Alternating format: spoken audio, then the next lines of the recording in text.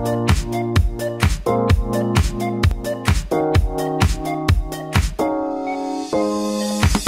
how's it going guys? This is Dave 2D and this is my review of I don't even know the name of this product.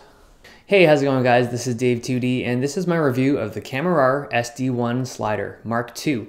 So this isn't my regular kind of review. I don't do camera products that often and I'm not even a camera guy. But there aren't that many reviews of this product on YouTube right now, so I thought I should do one, and it's a relatively new product. So if you're watching this video, you probably know what a slider is, but in case you're one of my subs who don't, I'll just explain what it is. Really simply, it is a device that you can put your video camera on, and it gives you a platform to basically slide your camera left and right to get really smooth shots.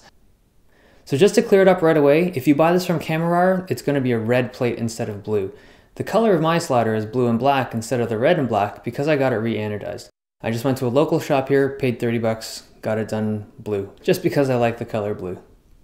The slider platform itself is a milled piece of aluminum. It feels pretty solid and it doesn't really have any play when I'm wiggling it around, which is good. The black knob up here is a brake that you can use to lock the platform into position. So if you're traveling with it or something, you want to lock it into place so it doesn't slide around. Up top, there's a standard 3/8 16 stud for tripod heads and things, but it also looks like there's a 1/4 inch 20 stud underneath. I didn't try it, but I think you can mount your camera directly onto the plate if you need to. If you remember, this slider is called the SD1 Mark II. There's an older version called the Mark I. The difference between the two is that the Mark II has ball bearings. I did try the Mark I at a store, and I can confidently say that the Mark II is much smoother to slide. There is a way to adjust the friction on the sliders. So the basic mechanic here is you're adjusting how tightly the platform or the block is gripping onto the rail. So there are two black screws here. They're really small, but they give you a hex key that fits. And on the bottom, there's 4 screws that use just a regular flathead. I only pointed out 2, but you get the idea. Using these adjustment points, you can adjust the friction to be super slick or just to have a little bit of friction to help with slower sliding shots. I also discovered that I really like pushing slidey things around, so at the very least I have a $150 slidey toy.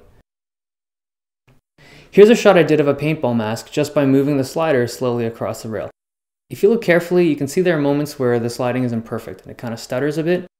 But I am pretty new with sliders and I'm sure a seasoned user could have made this shot easily.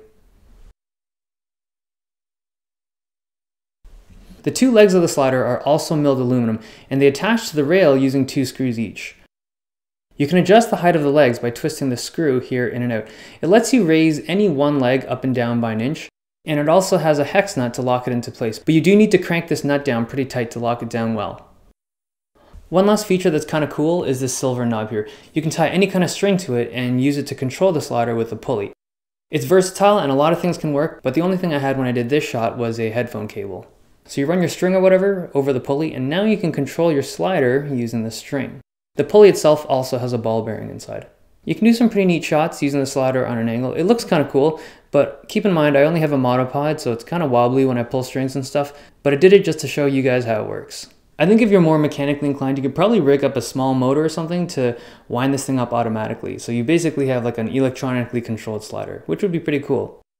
I think the SD1 Mark II is a pretty good slider. For 155 bucks, I think it's got a really good value, but it's not the best slider out there. I mean, something like an iFootage Shark slider, you're gonna get smoother shots and better shots with it, but you're gonna pay a lot more for it. So if you're just getting into video editing or video work, I think this is a good pickup for starters. And yeah, you know what? Most importantly, there are so many other sliders at this price point that are significantly worse than this one. So I don't think you can go wrong with this. But yeah, if you like my video, if you like the review, give me a thumbs up. And if you're super interested in my stuff, give me a sub because I'm constantly making videos. I hope you guys liked it. I'll see you guys next time.